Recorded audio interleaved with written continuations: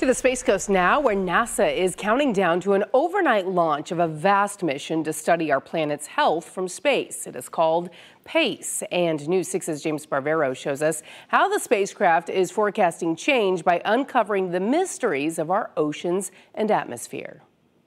You likely learned in school that the Earth is 70% water, but did you also know that we've only explored about 5% of the world's oceans? With that fact in mind from NOAA, NASA is wondering what microscopic algae called phytoplankton, the base of the marine food chain, could teach the space agency about harmful algae blooms.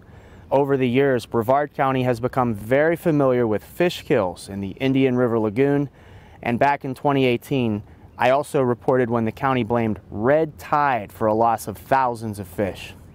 Two press conferences over the last 2 days at Kennedy Space Center told us NASA's scientists have been working toward this historic launch for 20 years.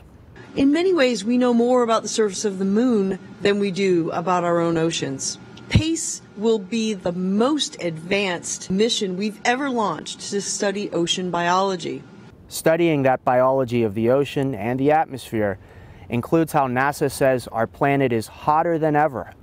NASA says PACE could influence decisions to protect the planet from changing weather patterns.